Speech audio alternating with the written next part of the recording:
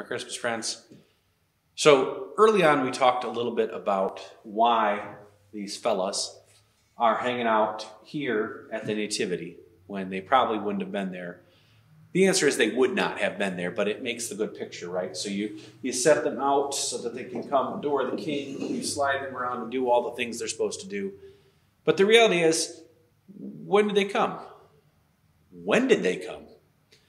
So the reality is, being that our traditional stable is probably not what we're actually dealing with this house, it's likely that Mary and Joseph and Jesus were staying with Joseph's family. It would seem to make sense there. In the Gospel of Luke, there's no mention of these fellows or anything like this, and it just says when Jesus was named, they went back up to Nazareth, where he grew up. Luke is pretty clear on that and leaves out a lot of other stuff, but then Luke doesn't do some other things too. Whereas the Gospel of Matthew then talks about these kings and is very concerned about the heritage and how it fits in with prophecy. And so the kings coming from the prophecy are important with the star and things. And they came roughly, give or take, 18 months to 2 years after Jesus was born. So when they arrived, Mary and Joseph were probably in there, and Jesus was probably a toddler, being a toddler, to bring these gifts.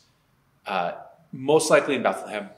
We don't really know. But if Matthew is to be believed, then they came, and when they met with Herod, because they were of a higher class and the king would want to know, then it ties in with the very tragic and awful story in the Gospel of Matthew about the slaughter of the innocents, where Herod commands that all children under the age of 2, all the boys, be killed because he's worried about one of them usurping his throne.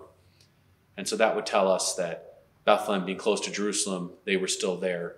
And if it was 2 years, it could have been 2 years from when they had heard about this, and so he had to make sure it was done.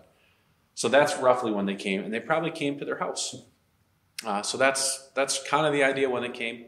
It doesn't say they went to Nazareth, but it does say that after the wise men came in a dream that Joseph had, they went to Egypt, partially because the prophecy in the Old Testament says, "Out of Egypt I shall call my son."